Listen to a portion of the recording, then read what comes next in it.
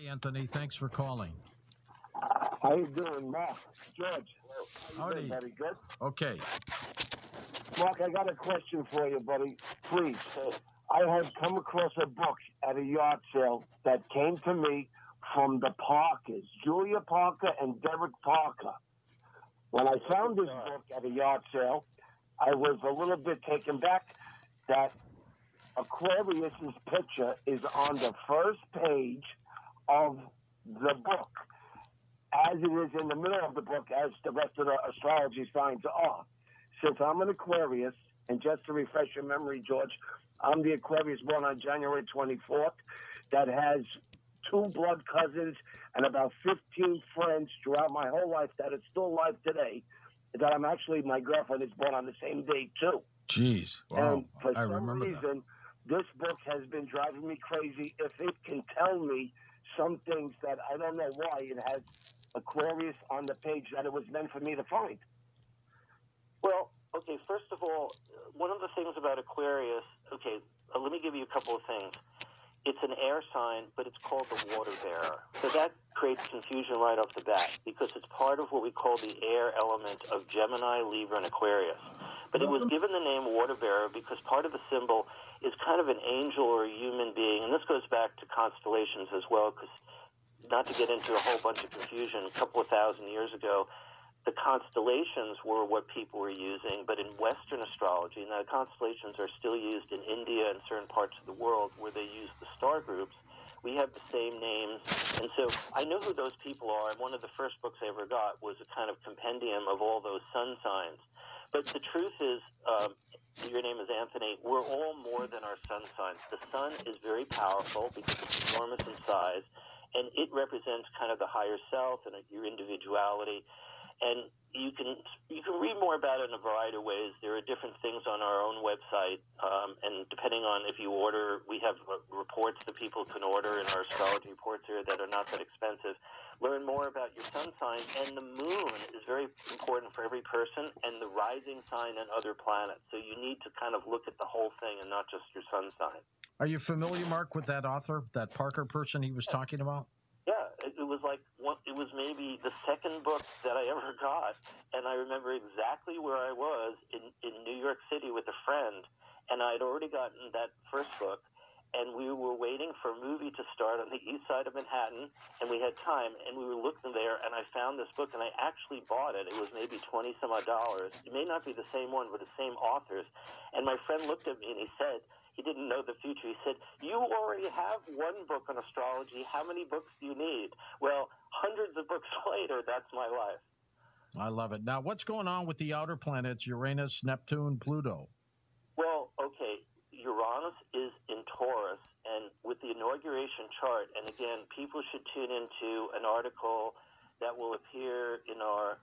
We do have an Earth Aquarius news section. That was the name of the old website. Now it's the news area. It's going to be called Astroflash, the astrology of the 2020 U.S. elections and the next inauguration. There'll be several podcasts. But people should look for my story in the next 24 hours or so. The thing is that the planet Uranus is with Mars. They're in a conjunction at the time of the inauguration. And not to put too much of a spin on this, I'm going to be comparing, as this sort of series of podcasts happen, other inaugurations, like at the time of John F. Kennedy, at the time of Abraham Lincoln, and some other ones.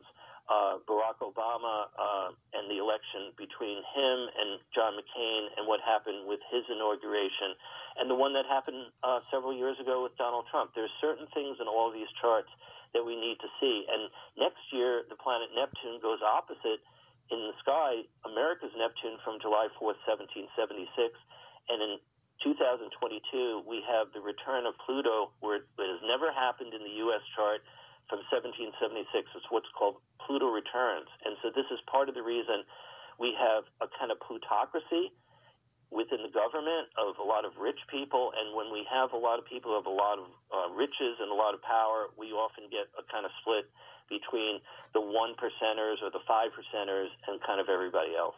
Mark, I'm going to go to a caller that I'm going to talk to personally on the air for a little bit. You'll understand, and then we'll get into his question for you. Okay. Barry in Rock Hill, South Carolina. My God, I hope our prayers were answered. How are you feeling? Boy, oh boy, George, I tell you what, buddy.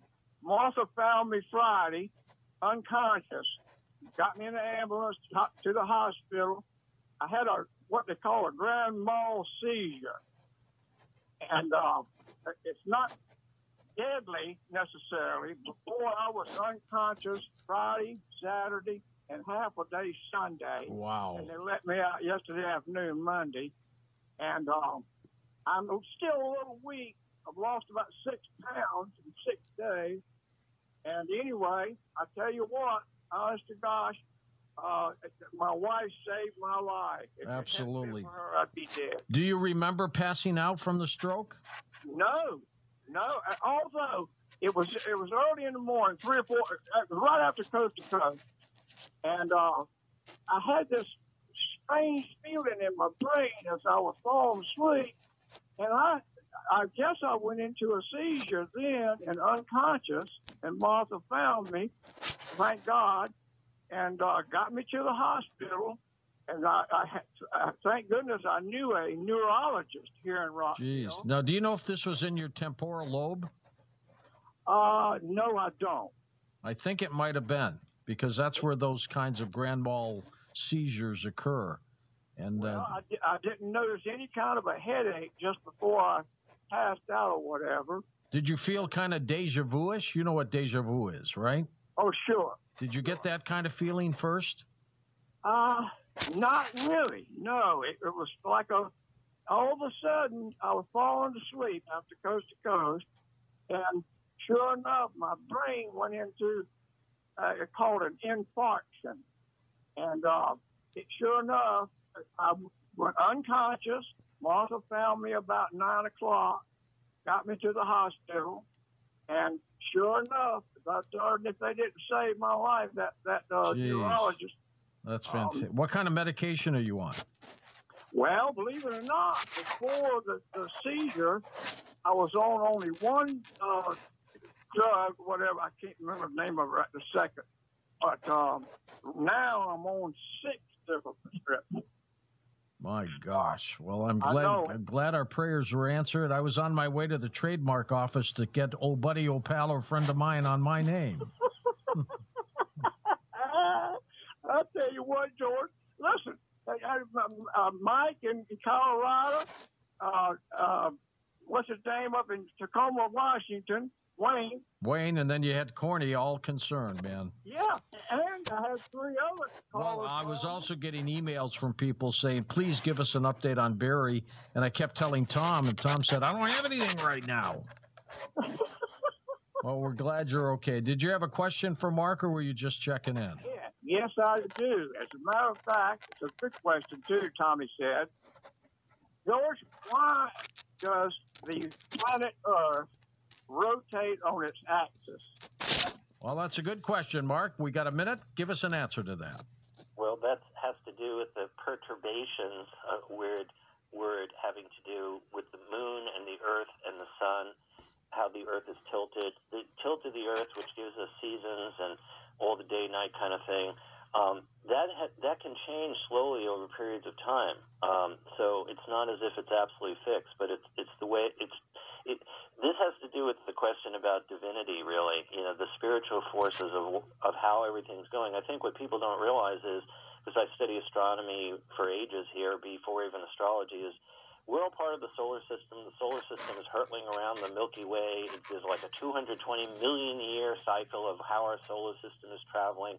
There are these dimensions and energies and spiritual forces that are way beyond anybody to understand, but that's part of the answer. All right, and Barry, you take care of yourself, and our prayers were answered, my friend. Be well. Buddy. Good old Barry in Rock Hill, South Carolina. I thought we were going to lose him. My gosh, that's fantastic news. We're going to come back and take final calls with Mark Lerner in a moment on Coast to Coast AM. Don't forget to watch our TV show, Beyond Belief, with George Noory. Just log on to beyondbelief.com.